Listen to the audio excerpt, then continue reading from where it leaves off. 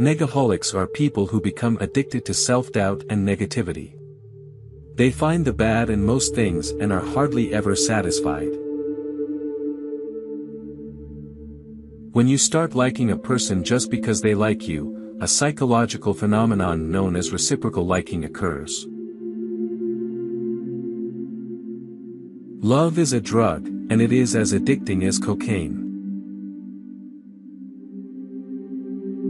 Unexpected texts from a person you care about can have a positive effect on your body and instantly improve your mood. Smiling too much is generally a sign of someone experiencing emotional pain. Not speaking with the one you love for more than 48 hours can make you feel homesick.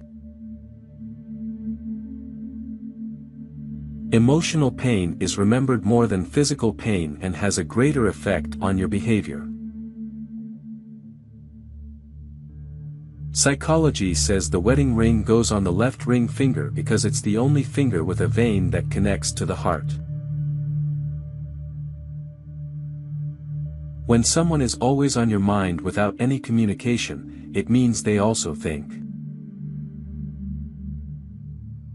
Thinking of love and sex influences creativity and concrete thinking, respectively. When your mood goes from happy to sad, most of the time it's because you're missing someone.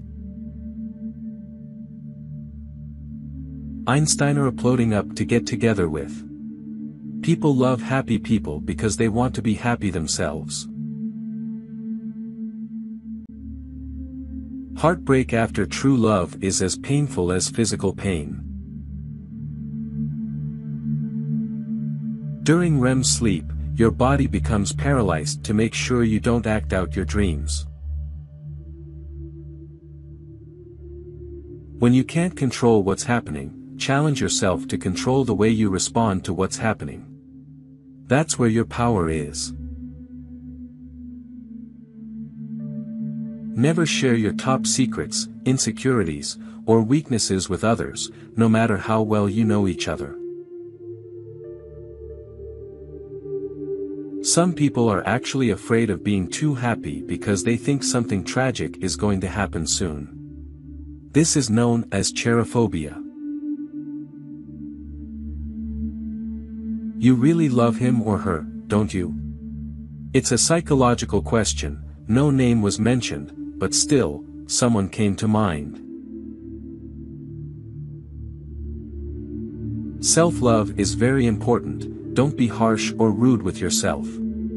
If you've made mistakes in the past, say sorry and forget them. Never blame yourself too much. The people who get upset with each other over the stupidest of things are usually the ones who care the most.